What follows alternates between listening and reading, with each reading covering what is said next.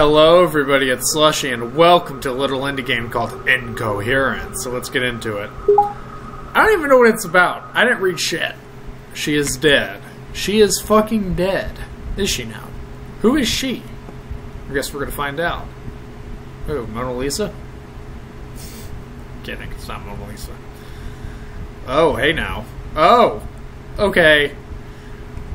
You could have put on a little bit of clothes before starting this? Jesus Christ, man. Could have put on a little something. Do we have clothes on now? Thank you. YouTube will not like it very much if I did that, if I kept that. No need for the keys yet. Yeah, but I'm going to need them soon, so might as well just grab it now, right? Who has a picture of something like that in their room?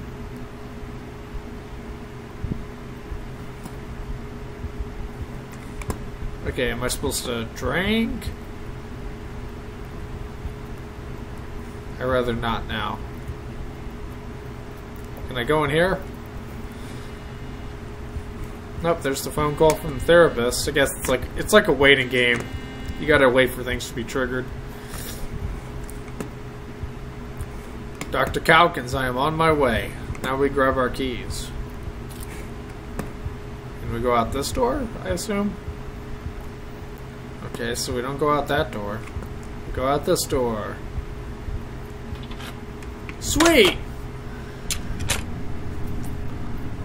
It is in room 16. Hello, child. Hello, sir.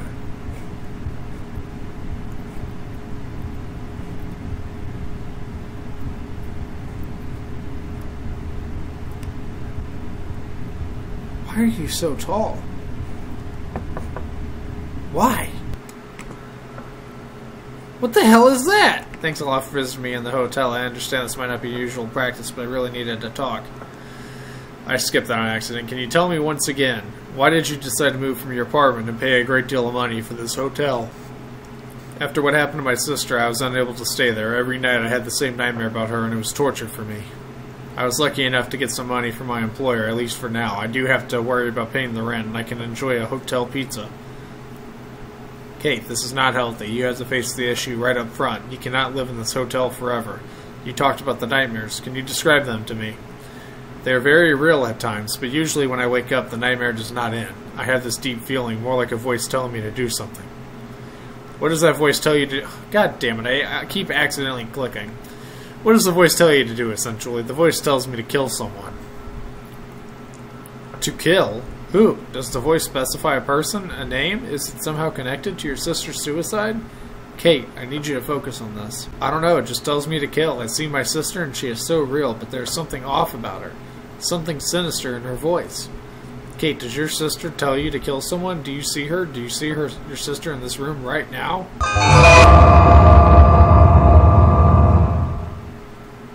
Kate, I'm sorry, my head hurts. The medication's not helping at all.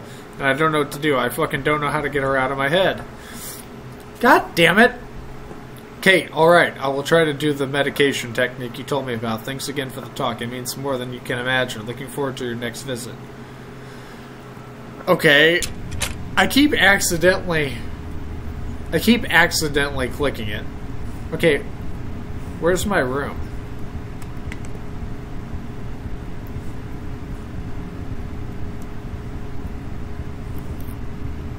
I don't like that.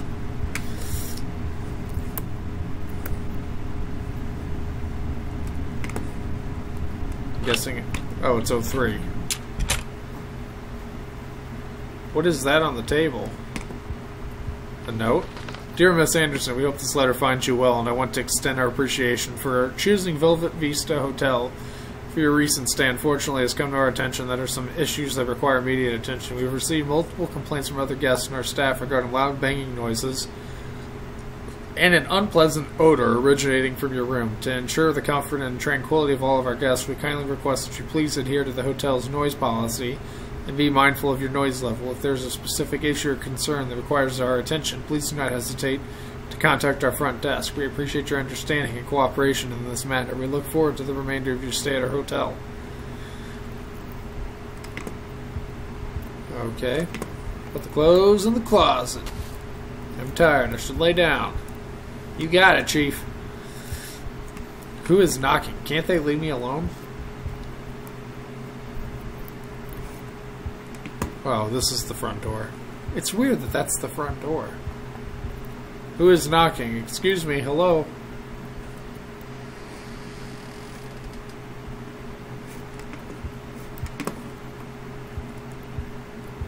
Oh, God. Oh! Hello? Fuck. The lights. I should get my phone.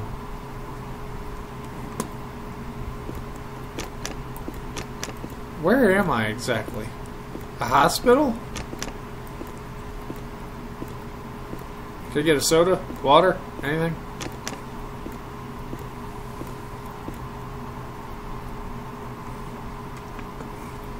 Can I... What do you want me to do? Why the fuck did I even come here? This hospital is rotten. I wish my sister was here, but as usual, she has too many fucking problems to deal with. Unlike me, a drug addict who is trying to break free from all of this. What? That's not fair. So I'm guessing I'm supposed to be the drug addict. I'm a bad guy because I have mental issues. That's how it goes, usually.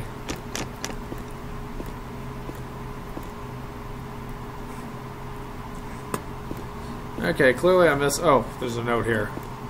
Every day is the same loop. I go to the hospital, get some medication, try to be a better self. Yeah, but what is the point? My sister doesn't give a shit anyways. I might die tomorrow and she won't even remember. So it's a classic grab a note to proceed type deal. So we gotta look out for notes.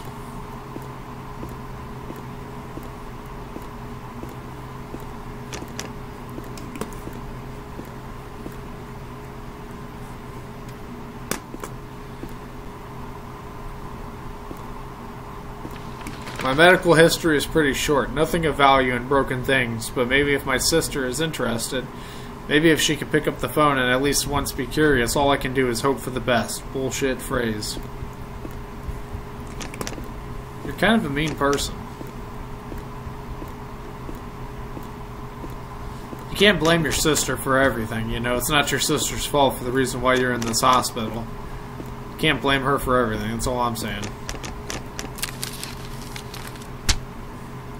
What? Circumstances of admission. Patient is a single-year-old AA woman with bipolar disorder, alcohol and cannabis abuse. Who is admitted in symptoms of depression, including voices telling her to hurt herself. She has done outpatient program. Change her life this time. Can I leave? Nope, I gotta walk to the other end of the hall. Of course.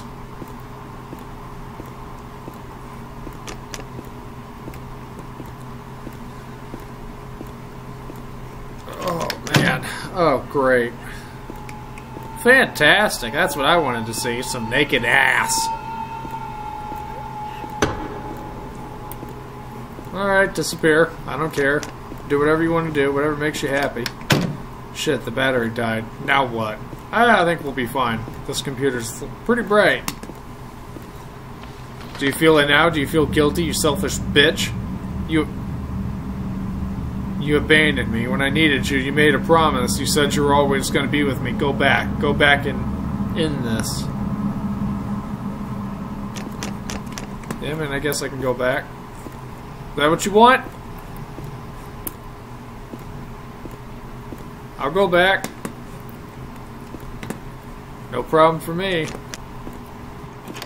Oh. Okay. What is this? A gun.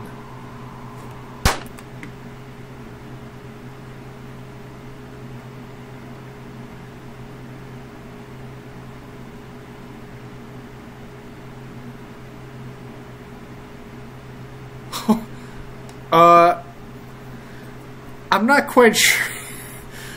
God.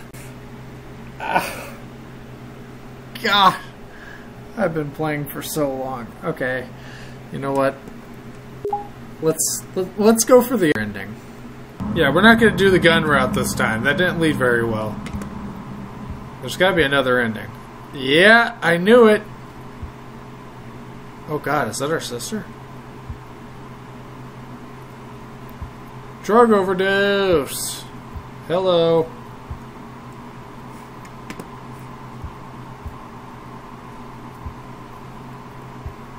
Isn't this our sister? Can I get in the tub with you? You want me to bathe with you?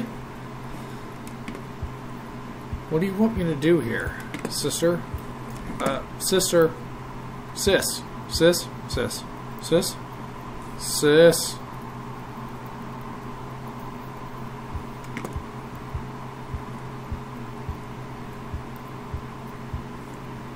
Wait, are you telling me this is the only ending?